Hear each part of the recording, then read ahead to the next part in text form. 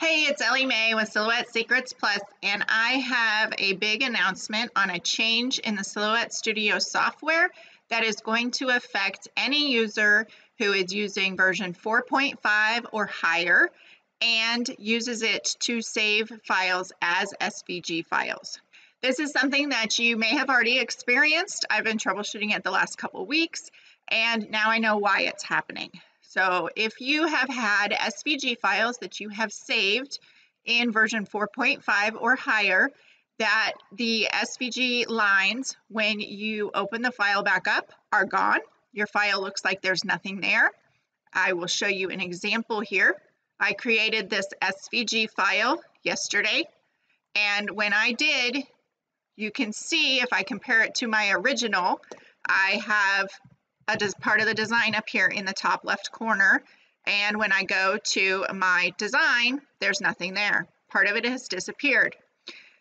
This is a change in the Silhouette Studio software moving forward from 4.5 and higher. It is something that you will need to be aware of and work with as we move forward with the software. I can't explain to make it understandable in why this has changed going forward, but it is a change that we are all going to have to work with. So I want to provide some ways that you can work around this and continue to save as an SVG file in your Silhouette Studio software to work for you. And if you encounter this with any of your customers or yourself working with this file. So first, let me explain how this happens. So I have this file I created here. My file consisted of two parts. These three little basic shapes were a trophy SVG that I opened up. My purpose was to save an SVG file to be able to cut on my Glowforge. So I opened an SVG file for a trophy, and then I added the text. Now what you saw on my saved SVG file is that my text saved just fine, and these two lines saved just fine. The reason that is because it was a previous SVG file that I had opened, and I did not alter these two shapes. However, this shape right here, I right-clicked and I released the compound path, and I altered that center rectangle to account for my kerf for my Glowforge when I was cutting with my laser. That means that I made a change to the SVG file in the Silhouette Studio software. Now it affects the SVG when I save it. So when I saved it as an SVG, it disappeared. It is still there. You can see if I select everything, so I dragged my mouse with left click and dragged my mouse across everything. It is still there. Your design is still there. You just can't see it. So if you click everything to select it, or you press Control A, you are going to be able to see it. So if I just select this design, I can fill it with a color, and you see that it's on the screen. If I undo that, I can also, even though it shows as a red here in my line style panel, or if I come over here to my line style panel and color, it actually doesn't show there. It shows here red. If I choose red again, it will show up. So this is a change going forward in version 4.5 and higher. If your cut lines are not showing on the SVG file, and it's happening not only when you open it back up in Silhouette Studio, but also when you're viewing in Google Chrome or in other programs.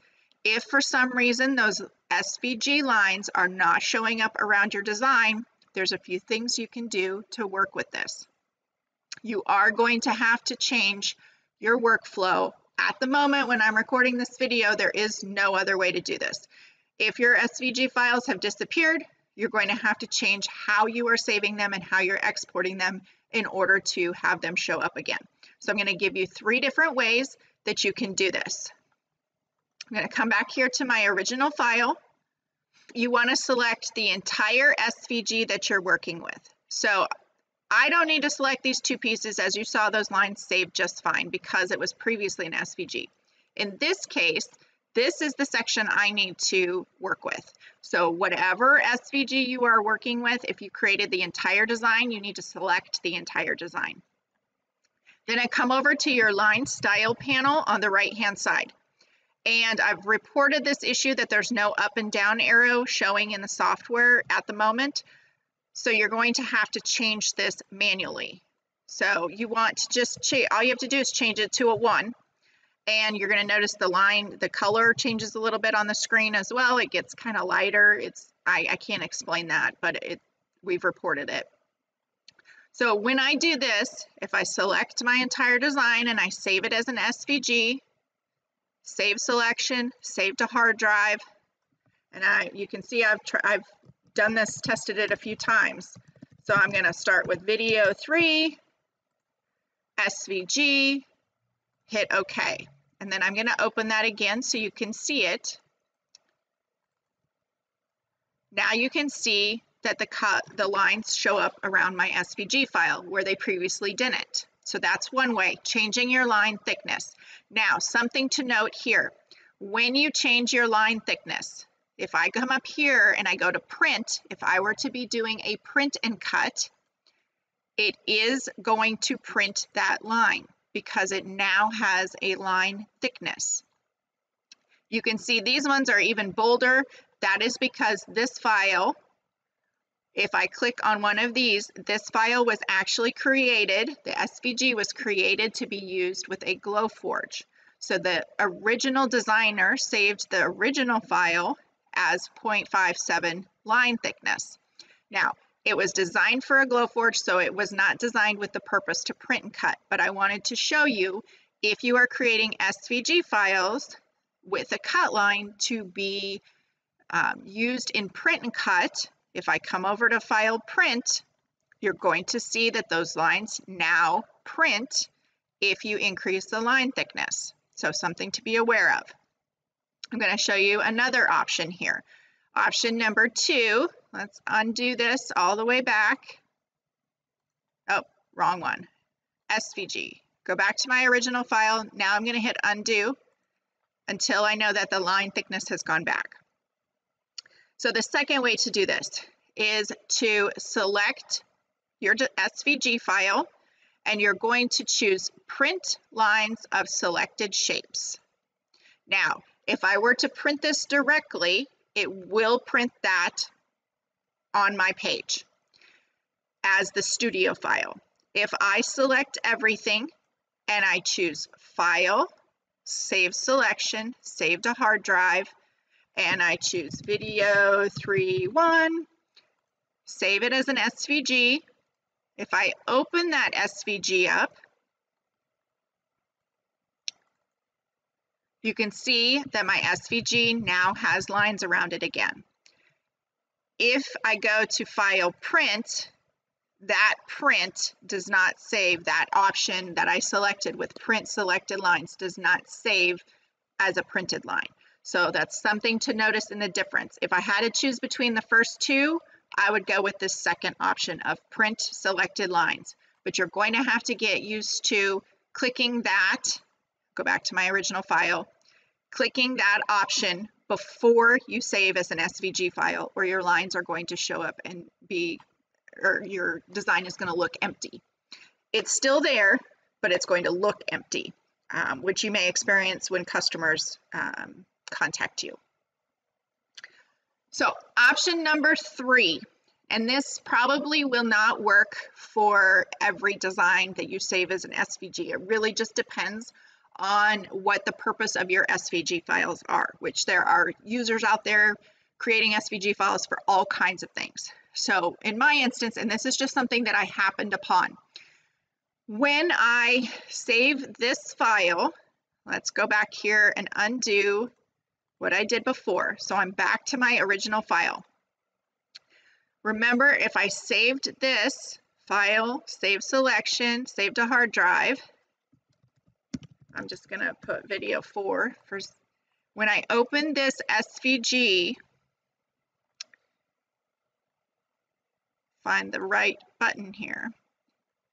video 4, this part disappeared, but I had created the text. So I had to think through this one. Why did the text not disappear? It was because it was filled with a color in my original design. So the design area that I altered on this SVG file disappeared, but since my text was filled with color, it still showed up. So just in case you are in creating your designs, like I said, some uses you don't need a fill color, or some SVG files you may be creating things you don't add fill colors to. It may not be an option that you can utilize 100% of the time, but if I come in here and I change this and I fill it with a color, and then I save this as an SVG file, save selection, save to hard drive. You can see I've tested this quite a bit to be able to make the video. If I open that SVG file back up, video 1, now that I filled it with a color, it shows up in my SVG file. So those are 3 different ways that you can work with saving as an SVG going forward. If you are experiencing the cut lines or the outline of that SVG is not showing up, this is how you can work with it going forward. It is a change, and it is something that we are going to have to get used to and to work with. So I hope these tips have helped to be able to answer your questions and to work through the issue if you are encountering it. I hope you have a great day.